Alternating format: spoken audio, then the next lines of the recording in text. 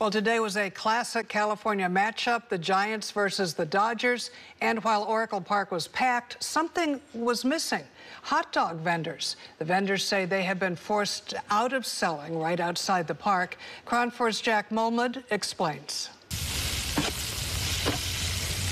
It's a California staple.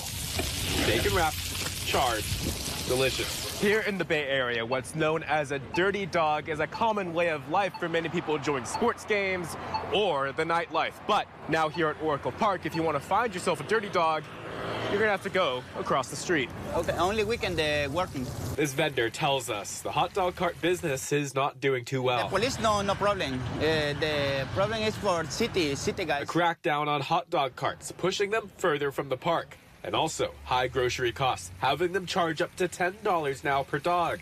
It used to be just $5. Not good money.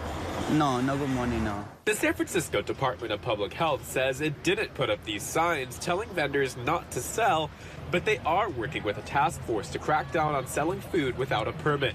The agency says that can lead to illness and unsanitary conditions. But hot dog sellers like Alba Castillo tell us she doesn't have a permit and got her cart taken away before the Giant season started. I need making money for pay rent, pay everything, have 2 kids. She says not everybody who applies will get a permit. The process is long.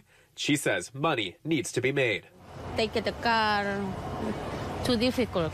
Now, despite the warning by the San Francisco Department of Public Health, many people at today's game tell me regarding those hot dog vendors, they simply just don't care. I support small businesses. Carlos Parra came up from San Jose. They're good at me. I don't care. For this group, who was shocked to see the dirty dogs nowhere near the stadium. I'm like, a lot of things in the city are unsanitary. If they wanna try to crack down on vendors, they need to look in-house. Yes. Right? At least for now, if you want your dirty dog fix, it's just a couple minutes away. In San Francisco, Jack Molmud, KRON 4 News.